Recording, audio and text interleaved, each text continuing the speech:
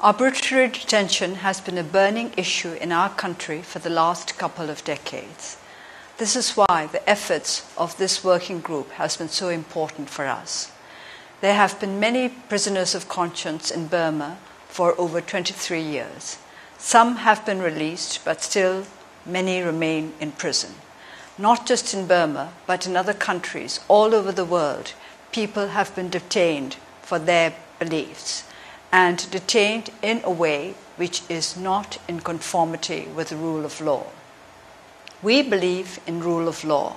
We believe in basic human rights. We believe that people have a right to a free conscience. We should be able to speak and live and act in accordance with our conscience.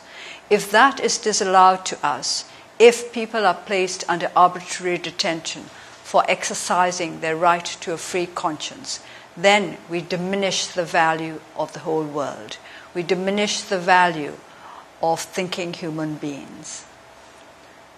We would like to thank the working group for all that it has done for political prisoners in Burma, of whom I was one until last year.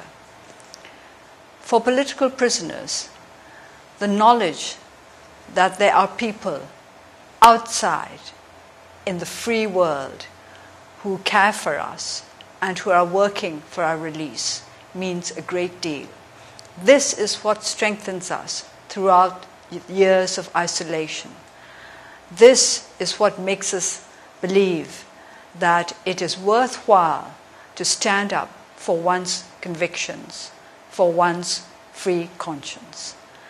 Your work is invaluable to so many people, and yet what we wish most of all is that there should be no need for your working group to continue anymore. This is what we want to achieve, a situation where we will not need a working group on arbitrary detention, which means that we look forward to a time when we will have rid the world of arbitrary detention.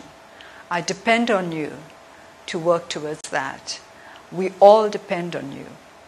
And I hope very much that we in Burma, who have known and suffered from arbitrary detention, will be able to join hands with you in freeing the whole world from the scourge of arbitrary detention.